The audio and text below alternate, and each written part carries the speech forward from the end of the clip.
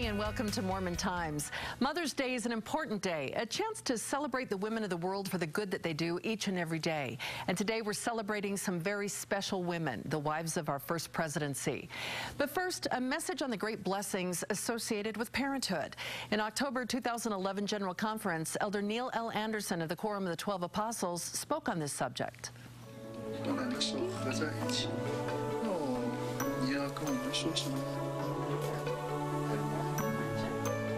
It is a crowning privilege of a husband and wife who are able to bear children, to provide mortal bodies for these spirit children of God.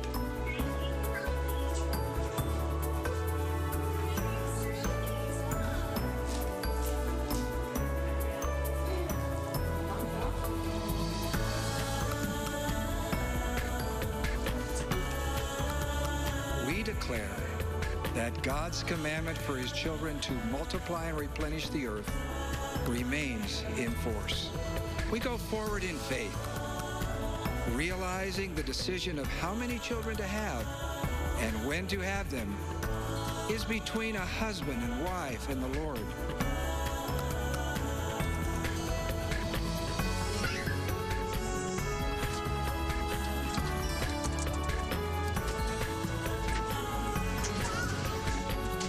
My daughters recently referred me to a blog written by a Christian mother, not of our faith, with 5 children.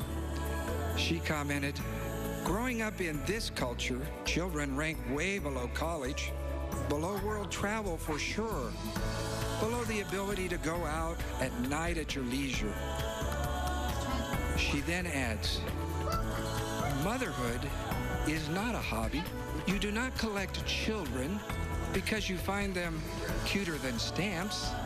It's not something you do if you can squeeze the time in. It is what God gave you time for." And Jesus took a child in his arms and said, "Whosoever shall receive one of such children in my name receiveth me, and whosoever receiveth me receiveth him that sent me."